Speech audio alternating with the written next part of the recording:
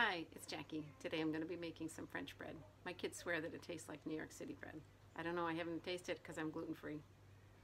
Enjoy! So I've got my ingredients, a little bit of sugar, flour, warm water, yeast, salt, and a big mixing bowl.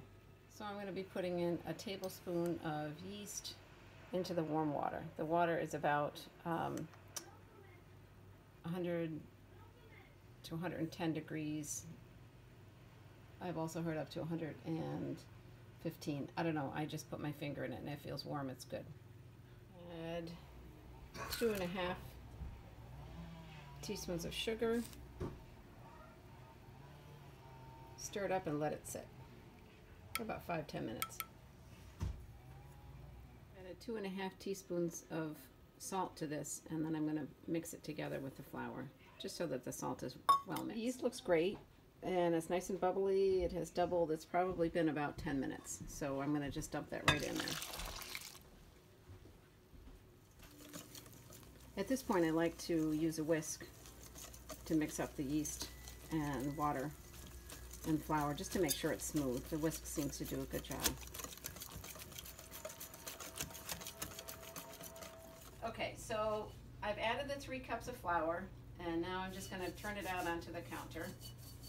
What I'm doing is just taking the rest of the dough out of the bowl, and then we'll just put some oil in there. Okay, so to knead it, I've got a little bit of flour there, and I'm just pushing with my heels, and then turn it and push and turn it like that. I just put a little flour on there so it doesn't stick to the counter.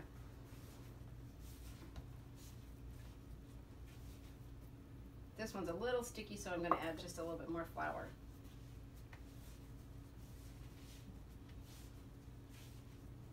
So I'll give this about maybe 5 minutes, if that, until it's all nice and elastic.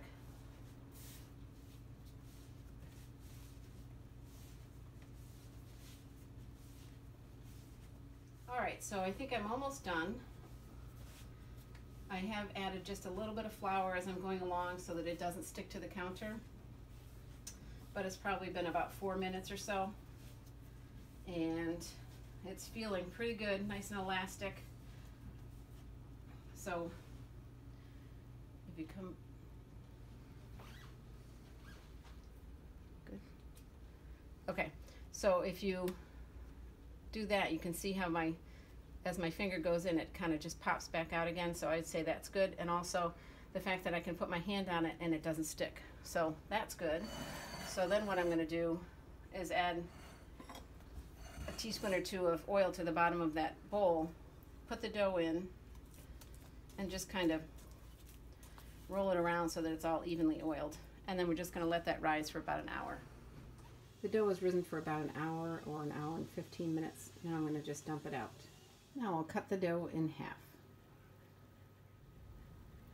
I've pushed the dough out with my fingers into a big rectangle, and now I'm going to roll it up from the long side and put it on the cookie sheet with the seam side down. So I have both loaves on the cookie sheet, and I've slashed them with a knife, and I'm just going to brush them with water. Okay, so it's been an hour, just because time-wise it worked out that way. So these are the loaves, a little bit wonky, that are going to be going into the oven. I've already put water on the top, and they will be going in the oven with a pan of water at 375. Okay, these are going in the oven for about 35 to 40 minutes.